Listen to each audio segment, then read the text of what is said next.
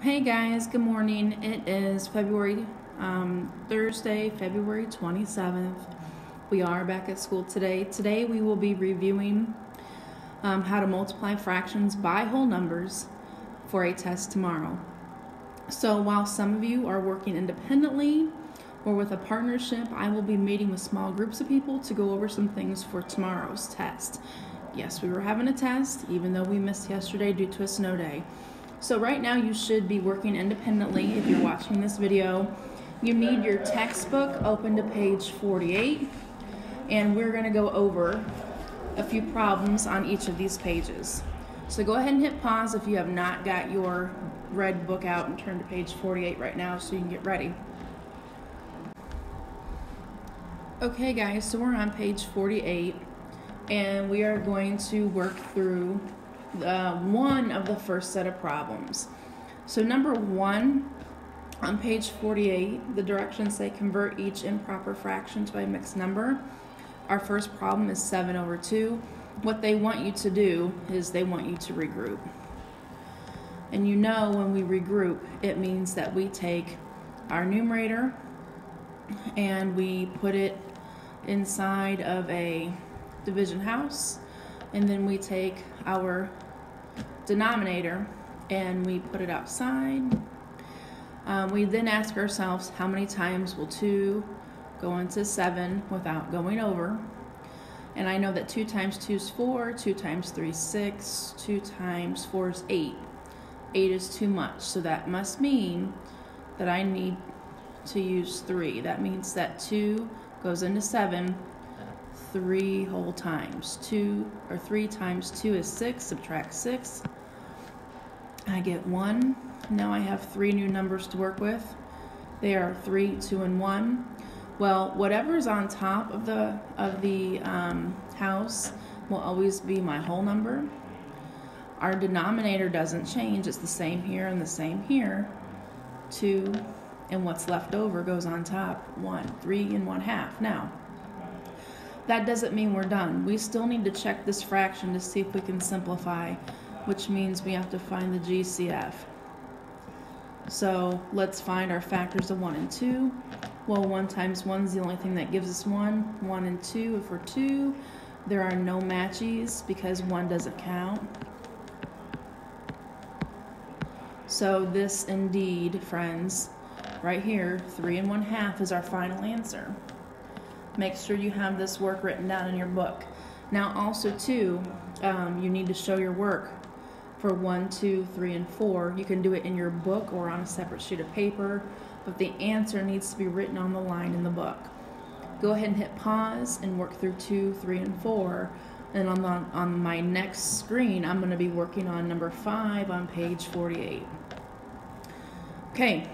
Number 5 on page 48, the directions say write each fraction in its simplest form. So simplest form means to find the GCF. We're going to be finding the GCF for number 5 with the fraction 3/9. So 3 and 9. 1 and 3 gives you 3. 1, 3, and 9 are all things that we can multiply together to get 9. You see there is a match. It's right there. It's 3. So when we use the GCF, it means divide. So you take 3/9, divide the top by 3 and the bottom by 3, and you get 1/3. Because 3 divided by 3 is 1, 9 divided by 3 is 3. Okay, so go ahead and hit pause. I need you to do 6, 7, and 8 by yourself. Like I said, you need to show your work either in the book or on paper, but the final answer needs to be written in your book. My next problem I'm going to be doing is number 49 on page 9. And go ahead and hit pause, like I stated, and do the rest of them on page 48 before you move to 49. Okay, so here we go on 49. You have a whole number. 4 times 2/3. And it says in the directions, find the product in the simplest form, show your work. So if you remember, our steps for this is to simply put the whole number over 1 to make a fraction. That's step 1. Step 2 is multiply across. Okay, so let's do that. 4 times 2 is 8.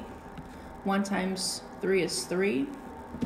Now you know that this is improper, and we must regroup. Okay, so when we regroup, that means we take our denominator, put it outside of a division house, put the numerator in. How many times will 3 go into 8? Well, 3 times 1 is 3, 3 times 2 is 6, 3 times 3 is 9, 9's too big, so the biggest we can go is 6, it goes in twice. 2 times 3 is 6, minus 6, you get 2. So you now have these leftover numbers right here. Remember, the number on top is always our whole number. So we're going to have 2. Our denominator doesn't change. So denominator is 3. And what's left over, 2 goes on top. So we get 2 2/3, but we're not done. Because 2 2/3, we need to check to see if we can simplify this. When we simplify, we have to find the GCF. 2 and 3. Well, what can I multiply together to get 2? 1 and 2. What can I multiply together to get 3? 1 and 3. So 1 doesn't count, so there are no matches. So 2 2/3 is our final answer. Okay, guys, that's a super quick review. I need you to make sure that you're working on numbers 10, 11, 12, 13, 14, and 15, okay? You can work these out on your own paper or in the book, but you need to show your answer on the blank in the book, okay? Again, there will be a test tomorrow. Thank you for watching. Thank you for working independently. I will talk to you in class. Goodbye.